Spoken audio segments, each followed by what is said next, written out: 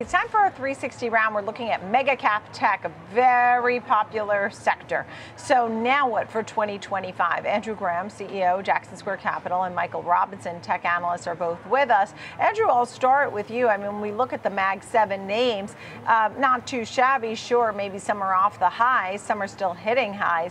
Are they still the Magnificent Seven as you know it, Andrew?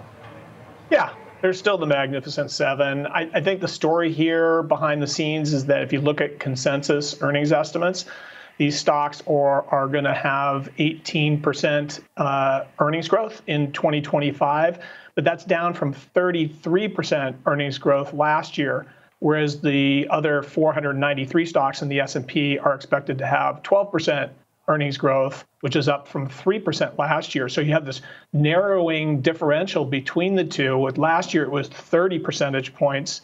It's now going to be 6 percentage points if we take consensus at its word. And I think this narrowing of the earnings growth differential, it might take some people by surprise. There's going to be more upside, I think, in the 493 as they sort of catch up a little bit.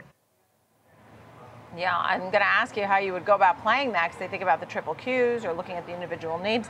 Michael, how about you? How do you feel about big tech for the new year? Feel pretty good about it. I think, we talked a year ago, almost to the day, and I said big tech would obviously be a major focus of the market, probably dominate it, and that's what's happened.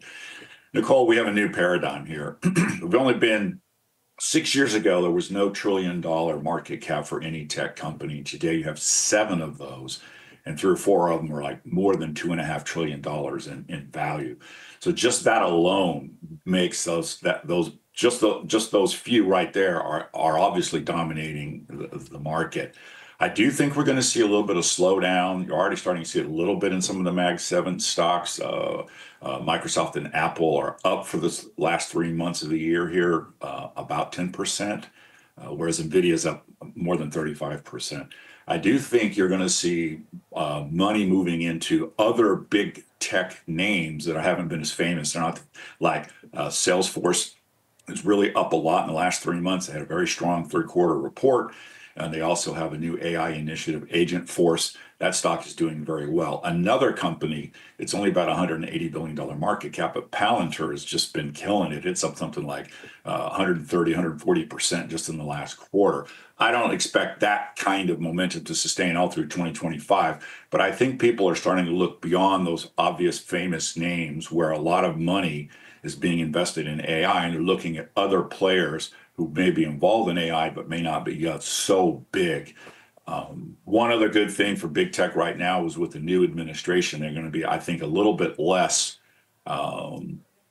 persnickety about just big tech in general and stopping the mergers and acquisitions. So I do think we'll see some bolt-on acquisitions happening in the big tech space, maybe acquiring smaller players that add a lot of efficiency and more growth. And to Andrew's point, they're going to want to keep their earnings per share growth high, and you'll do that partly with some bolt-on acquisitions because of the efficiencies. Yeah. And Andrew, how would you go about playing tech for 2025? What would you be buying, or how would you maneuver? Yeah, so last week's software results, I thought, had evidence of this sort of a ramp in AI-related revenue. We've been going through this valley of disillusionment, I think, when it comes to AI and people's thoughts around where's the ROI on AI. And I think it came through a little bit in some of those reports mentioning Salesforce and a few others. So that's a place where we want to be. I think software in general kind of fits with the overall macro backdrop and maybe the incoming administration. We're talking about tariffs and so forth.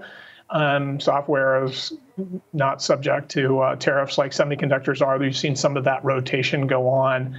But I think, within the Mag 7 names, Amazon's our favorite coming out of reInvent. I think they've narrowed the AI gap, and with their own silicon and Trainium 2 and the foundation model they have at Bedrock seems to be working very well and very popular, breadth of LLMs and so forth. That's our number one pick there. We also have an honorable mention or two. You also had a thought on Tesla. Winner or loser? What do you think? So Andrew? yeah, we define the Tesla investor or whatever world as haters and doubters and true believers, and we are in the we're in the doubters camp, and we're trying to come around to believing a little more. Their FSD 12.3 version 12.3 was a step function increase in in their miles per critical intervention. There's 900,000 users now that have it fully capable on their cars. And FSD 13 is the first version to be trained on the Austin supercluster. And I think that once you get to sort of MPCIs close to what Waymo is, and I think there's indications that they're going to be there on the version 13, you're going to have this robo-taxi thing become more of a potential reality, and that's much fatter margins than selling cars. Yeah, and this week we have Broadcom, Oracle, Adobe. Anything about this week that might stand out to you, Michael, quickly? Not any one particular one. I try not to trade anything based on what's happening in the headlines that day or one particular earnings report. I'm always looking at the trend. I do see a shift in the market already taking place for next year. It's happening at the end of this year, which is movement to more smaller cap names like Celestica, which is involved in AI infrastructure, is doing really well. The stock has just been on fire. Another one would be Vertiv. They're partnering with NVIDIA.